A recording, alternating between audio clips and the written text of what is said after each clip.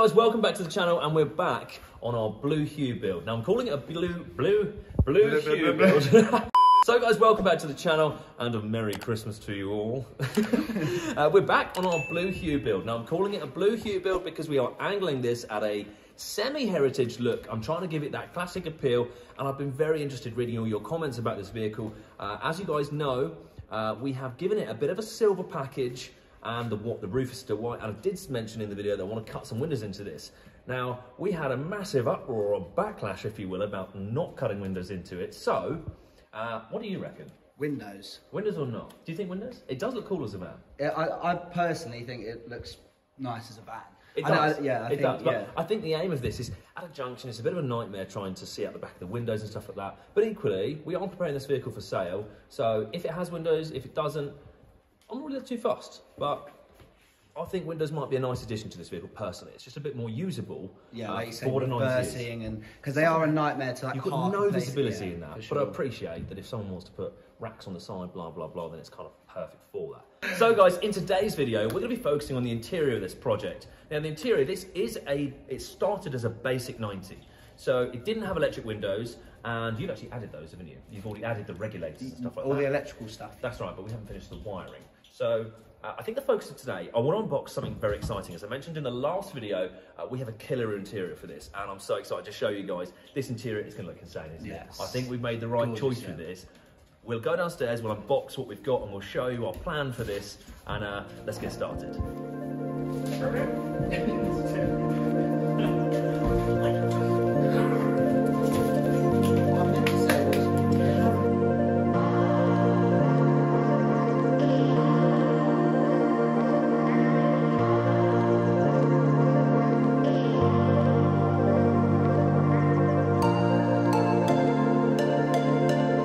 So guys, before I unveil our grand master plan of what this interior is, which is here by the way, just ridiculous interior. It looks so good, and it's not a colour that I ever would have chosen usually, but equally this build is not it's not a typical build for us, and I'm really enjoying the fact that this is different and unique to us, and I think this interior is mad, isn't it? I can't wait to show you guys. So before I explain this, you're going to have to keep watching for a few minutes longer. We're going to pull out the front seats first because we're going to be retrimming them, and then we'll go over to the bench, we'll unpackage all of our new items and show you guys what we've got.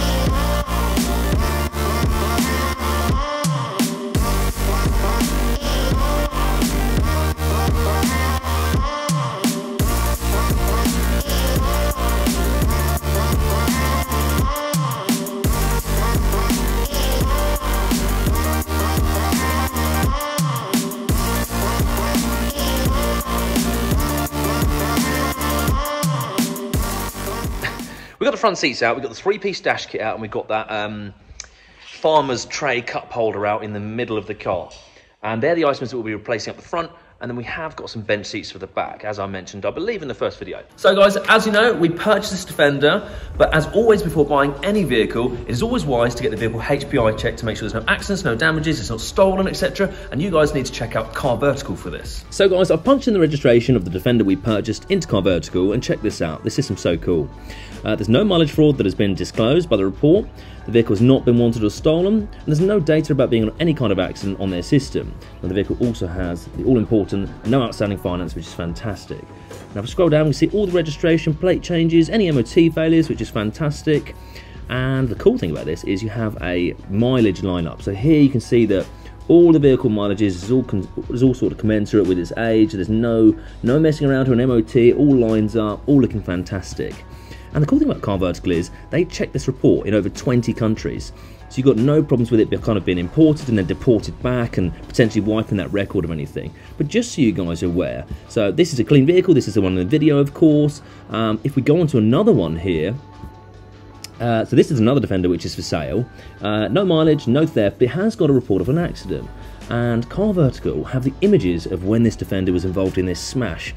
And my goodness, what a smash this was. You can see the whole front left is caved in, the front right is caved in, but more importantly, the back is absolutely smashed in. But the chassis actually looks okay, so it's a high likelihood that this vehicle will be back on the road, and considering it's only got 34,000 miles, is a high likelihood that somebody has purchased this, potentially put on a new rear corner or a rear tub and a door, and then sold it on. So you just want to make sure that you are checking any Defenders you're buying or any vehicle you're thinking of purchasing through Car Vertical. I mean, I've never seen a HPI checker like this kind of in depth with photos like this. It's just a really, really cool service, and it's got so much information. So guys, do check it out. Do check out a vehicle you are purchasing, potentially thinking of buying. Use the link in the description. Thank you so much, Car Vertical. Let's get back on with the video. So guys, these are our old seats that we've removed. They are the original denim twill, but at some point somebody has replaced the bases because they've got a brick part on. Very commonplace, and it just means that we have, I suppose, a better start to this job because the originals might not have been in the best condition for a rebuild. Now, when I mean a rebuild, we're going to be keeping the actual frames, and a Puma is a double post seat. So the original earlies would be a single post, and you can still retrim them, but the double post gives you a bit more flexibility because you can fit the later mono post style seats. It's not what we're doing in today's video, but what I will show you is how we're going to retrim this and effectively make this car look really good for, I can't even remember how much they were, but they're not the cost of like the original buckets that you see. There's so many bucket seats in Defenders now. And to be honest, I actually really like the original seats. I think they're comfortable, they provide enough support, and they've got a low base. So when you get in and out, it's not, you're having to hop over, and there's no squeaking on the B-pillar. So I think you get the kind of, the right amount of Land Rover Defenderage from you that you want, without going too sporty, which can often be the case. You can be sort of too hugged into this kind of shell, and it's a bit uncomfortable for longer journeys. I don't think there's anything really wrong with these seats, but let's get what we're here for, unbox what we've got. Now, because this vehicle is going classic, we've got a kind of washed blue, and we're going for a heritage look. I had the choice of going cream, which I don't think would wear well, however, I think it would look insane. Tan, I've done it before, I do like tan, but I think it's a bit too commonplace. Now, I would never have usually installed brown, and this is a deep chocolate brown, and I've gone for a classic fluted. That looks so good. Now, we have been provided this kit from Lucari Solutions, LRI.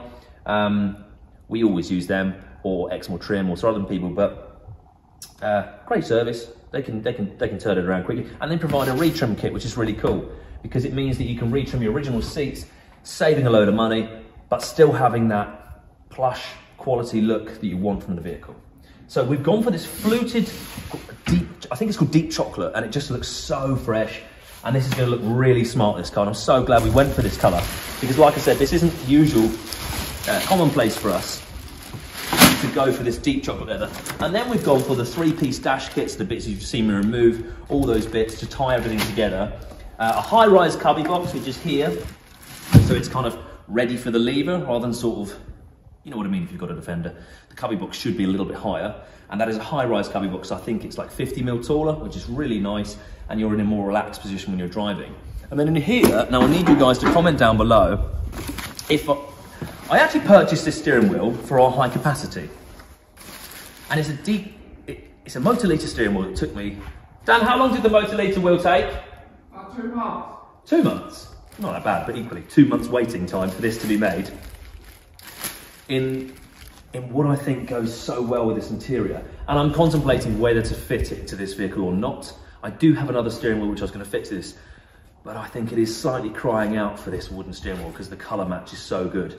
And they have the kind of the light brown on the shelf, but the deep brown they had to make it. And I just think this might be taking her going away with this car, because I think it just looks so good, and I think it would just tie everything together a little bit more. And then, like I said in the previous video, I believe, apologies if I didn't, We're going to be fitting bench seats in the back. Because it was not an original county station wagon, on a Puma you have the step tubs. You've seen me convert them before. I will leave a link in the description below when I converted them into a step tub. I'm rambling. We have bench seats, which I think are really cool because it gives you that novelty factor of being in a Land Rover. You're sort of facing each other, and again, Blue HUE have quite literally pulled out the bag with this, because that looks super smart in the back. And you still get all the goodness of the load area. I think the forward-facing seats, although they're safer, which I must stress they are much safer, hence why they're introduced, you lose a lot of the load area. So I think the bench seats are going to be really cool and look really nice in this.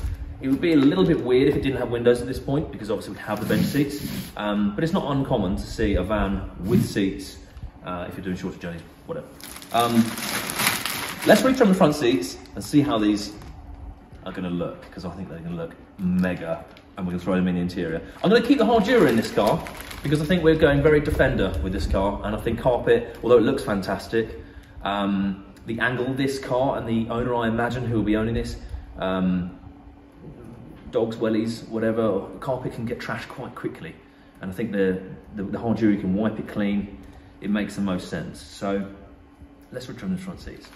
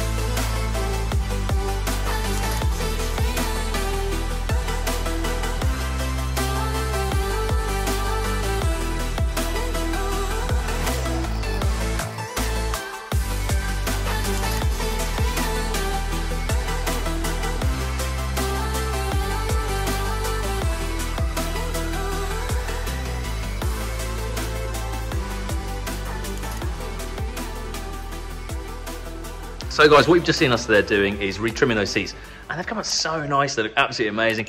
Now, annoyingly, Blue HUE forgot to send us a base, so we haven't got the passenger side base. They were super cool about it. They're going to send us another one. They've expedited it, blah blah blah. But we can't get the passenger side in today. But it's no stress. We can get everything else in. We've totally retrimmed the drivers. We've done the back of that anyway. The base is pretty quick to do. So now's the moment. We can fit all of this to the car and see what all of this hard work was for. to look absolutely insane. I think it's going to transform this car. And we might even offer up the rear benches, see what it looks like, and go from there.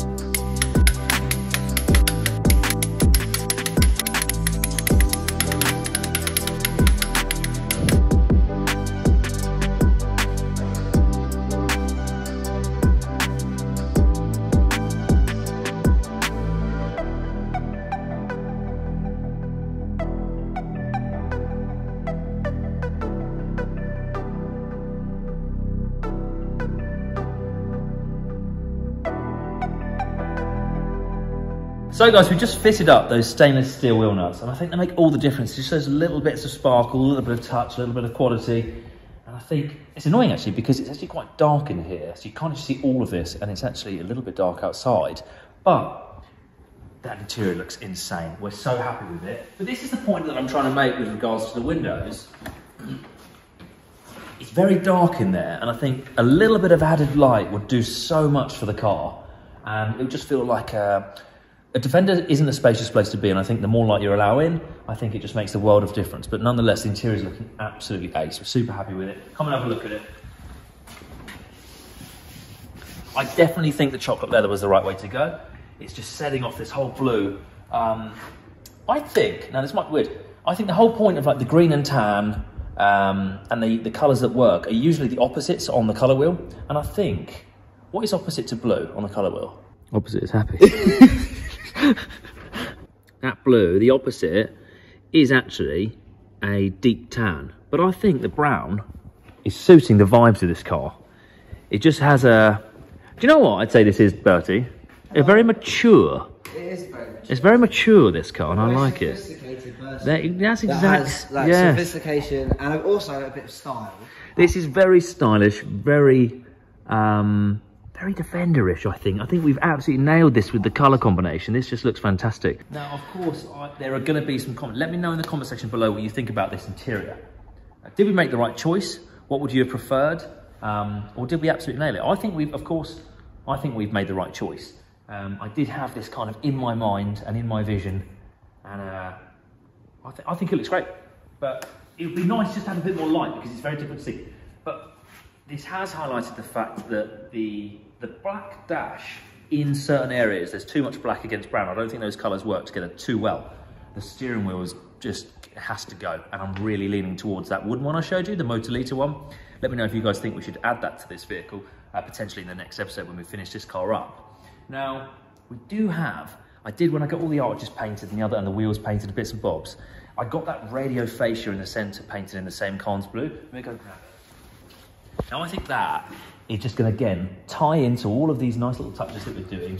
It's not too outrageous, the colour of it. You know, if this was like a white car, that would be the weirdest thing. But I think for something like this, very nice, very classy, and these little touches, little differences make the whole picture come together as a very stylish and classy build.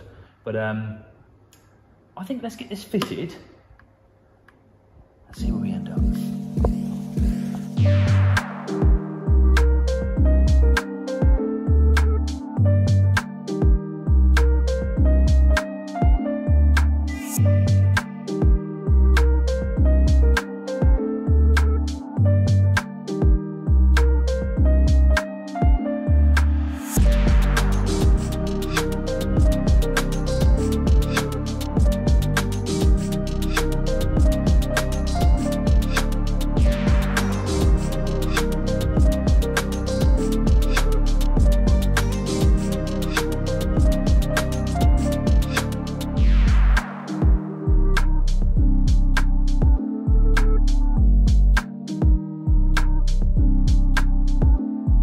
So guys, now that we've got the interior looking right, definitely up at the front, now still something to do with the steering wheel, maybe the gear knobs, I'm not sure just yet. For the back end, because I want to retain that hard Dura that's in the front, I think that is a really nice solution. As much as I love carpet, it's a pain to keep clean and a pain to look nice for us. I think the hard Dura very much suits this look, this kind of utilitarian, it's classic. You can wipe it clean, you can do whatever you need to do. So in the back, Land Rover make a hard Dura drop-in mat, but it doesn't fit the TDCi models. So you only fit it's a pre-TD5 one. They're all the same, but they've got like a little flap at the back that you just chop off with a Stanley blade, and then this whole thing has a big, thick ribbed hard Dura lay-in mat with the Land Rover stamp in the middle. Looks very genuine, looks perfect, and it's literally just in the corners which you have to trim away. So I'm going to do that now, fit this mat, and then I'm going to plop in those bench seats, see what they look like.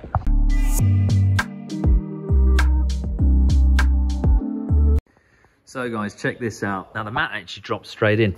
Now you have to let them unfold for a while. They stay all wrinkly for a little bit, but they level out, and they just, this is such thick stuff. It's nice, it's wipeable, it looks very smart. Look at the interior. Those seats look fantastic, all tied together along with that center dash panel. Really makes sense, this interior now. But I think I'm set on the windows. You guys, you're gonna have to change my mind if not. But if not, we'd have to put some paneling, I think, there with like the nets or something, just to finish off that van side. But they look so good.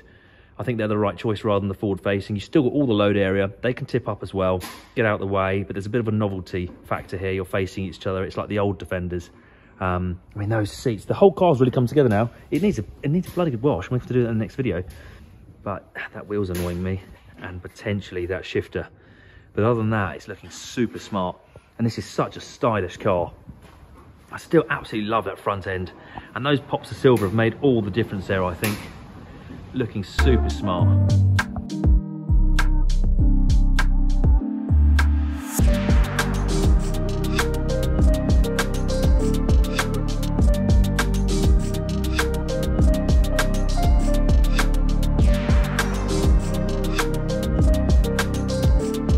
So guys, I think we've run out of time for today's video, but I hope you're absolutely loving this build. This is a lot of fun, this car, to us. And I think we're going in such a nice little direction with this car. It's still going to be very standard and a very refined OEM kind of plus. Very, as we said, mature vehicle indeed, but it's looking super smart. Let me know what you guys, as always, think in the comment section below. Please don't forget to subscribe. It's a big help. Give us a thumbs up. Don't forget to follow on Instagram, which is @JuiceMotors. And we'll see you guys for the next interesting update. Have a Merry Christmas and a Happy New Year.